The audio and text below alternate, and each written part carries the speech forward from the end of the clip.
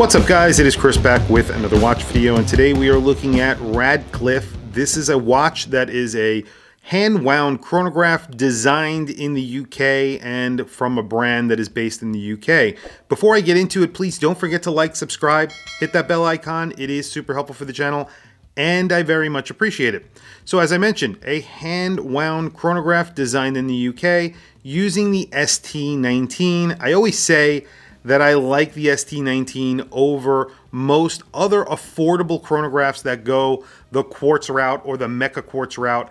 I think that the ST19 is a really cool movement, and a lot of these watches come in at very good prices, and this one does come in at a very good price. $336 if you're considering the exchange rate. That is a very good price for a hand-wound chronograph, and yes, you can see that ST19 from the back, and there's that column wheel right there. The ST19 is based on a Venus movement, an old Venus movement that actually was basically replicated or copied by the Chinese, by Seagull, and this is the product of that replication, and it's a good looking movement in my opinion. Yes, it is machine finished. Those blued elements, those blued steel elements are chemically treated. They are not heated blue. However, I think it looks really good.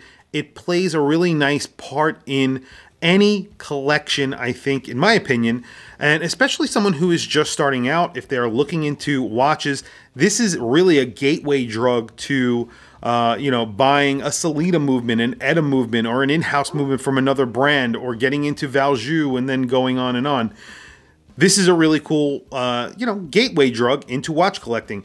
But also, if you're a collector, these are really like, it's sort of like a little gumball. It's like a little treat that you can buy yourself that's affordable, and you're getting a lot of style. So you're getting a lot of style with this watch. 40 millimeters, 47 millimeter lug to lug, 13.9 millimeters thick.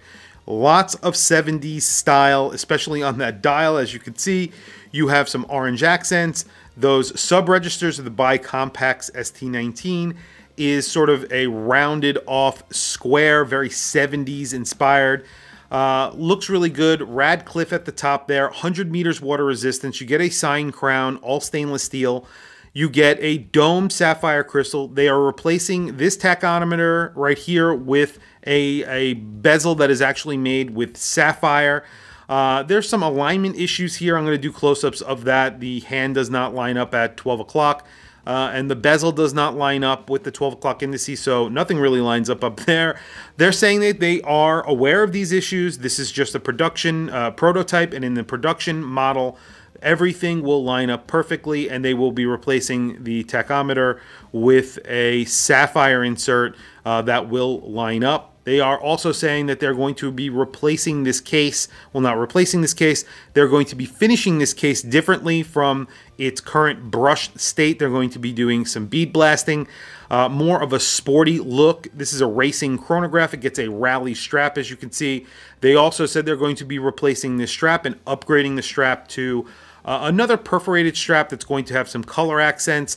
They're also changing the colorways of the watch, so I don't believe this watch will be available in this colorway. It'll actually be a blue color with these white sub-registers. I'm not entirely sure about that, but I will put that information in the description below. But in general, I think this is a really cool watch with some really good-looking 70s flair. There's a couple of complaints that I would have. One would be the crown. It's a little bit wobbly. That's another thing that they say that they're going to address. And then, of course, the buckle is completely unsigned. It's very, very generic. And I'm hoping that they upgrade this buckle as well before they actually go into production.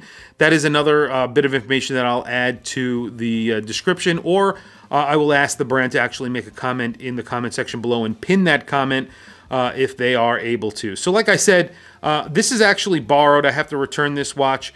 But I am always happy to display these watches on my channel because, like I said, they're sort of like a gateway drug into collecting. But even if you are a seasoned collector like myself, having a watch with an ST19 in it is fun. It's a really good-looking watch. And you get a lot of watch for your money with these ST19s. 10 years ago, 20 years ago, when you wanted a mechanical chronograph, and now you can get a mechanical chronograph for under $500, which is pretty awesome.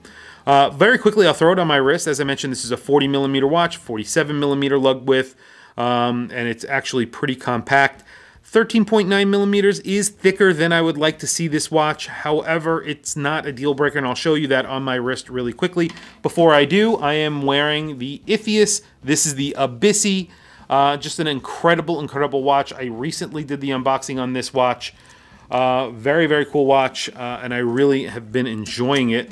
So the RADCLIFFe Haxel on my wrist. So it's called the Haxel. I don't know if I actually said that in the beginning of the video. If someone didn't know and they looked at this watch, they would think this watch was probably $1,000, maybe even more than that. You have that sweep second, a really nice leather rally strap on here, and like I said, they're even upgrading that.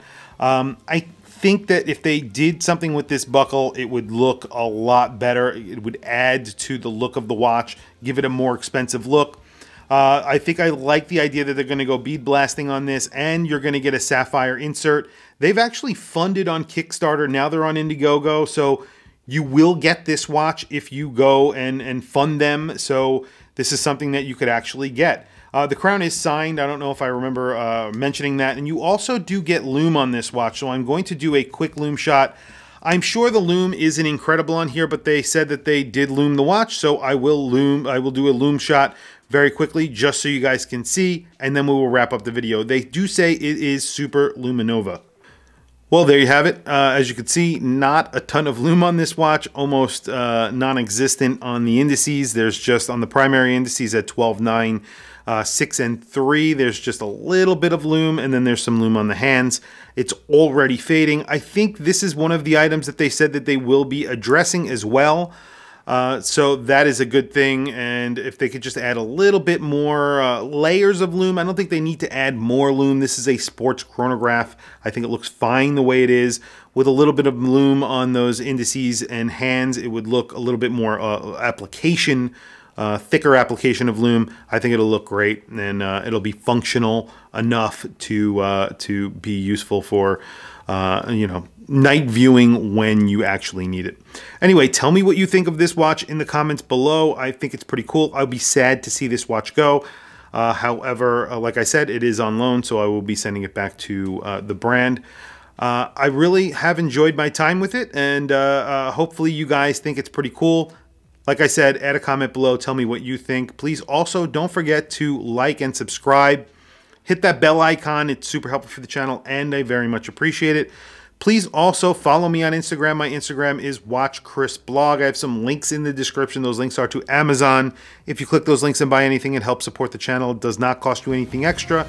However, I very much appreciate it. Anyway, thank you for logging on, and I'll catch you guys in the next video.